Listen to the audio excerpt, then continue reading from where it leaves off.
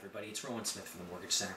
Today I want to talk about co-signers and guarantors and what the risks are and what you face as a co-signer or as a guarantor and really what all this stuff means. Now, usually somebody is not required to get a co-signer or guarantor unless they cannot qualify for a mortgage or a car or whatever it is on their own.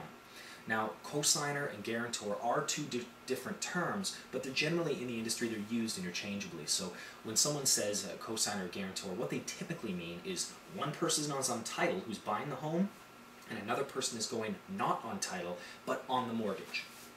It's not possible to be on title but not on the mortgage. That isn't allowed. The mortgage lender will say whoever's on title has to be on the mortgage, but not everybody on the mortgage has to be on title. That's important if one family member is a first-time home buyer and they want to preserve their first-time home buyer rights. This is where we use it. Or when one person's a parent and they're just helping their child buy a home. So in these circumstances, what are the risks of a cosigner guarantor? Well, you end up having to get independent legal advice when you close on the mortgage as the cosigner. So the cosigner will go in with the mortgager to purchase the property or to refinance or whatever they're doing, and they'll immediately have to go get something signed from another lawyer, a different lawyer at a different firm that says they were given independent legal advice. The reason is they become jointly and severally liable, meaning that not only are the cosigners income at risk for them to be sued for garnishments, but any other assets they have can be chased down by the lender. Now in practice this doesn't really happen. It's very rare that a lender has to go to that extent to chase a cosigner down. Typically because cosigners are cosigners because they add strength to a deal. And they usually have the cash resources to bail out the person that they're cosigning for in the first place. That's why the bank got them there, right?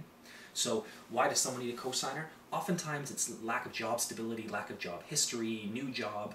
Typically it's income.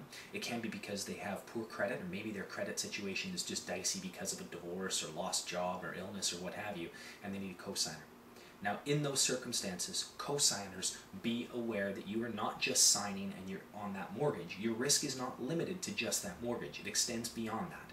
Now, if you need actual advice on how far the lenders can go, I advise you to speak to a lawyer. But my advice in this case is be very careful who you're co-signing for.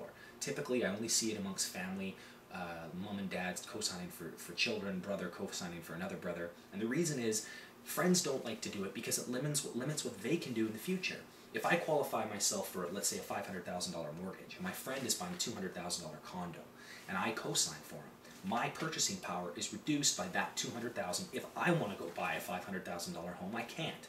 So before you go and co-sign, speak with me and I can let you know how much your co-signing is going to reduce your purchasing power going forward. You're obligated to disclose that that you're a co-signer on another mortgage, even if the bank isn't aware of it. In most cases they will be, however, especially if you're co-signing on a loan with CMHC, Genworth, or Canada Guarantee.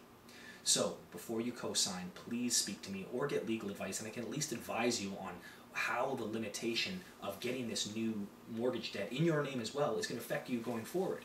Maybe it's a temporary thing and we can get you off the co-signing of the mortgage at the end of the term, maybe after 1 year, depending on the situation of the actual applicant. For the Mortgage Center, I'm Rowan Smith.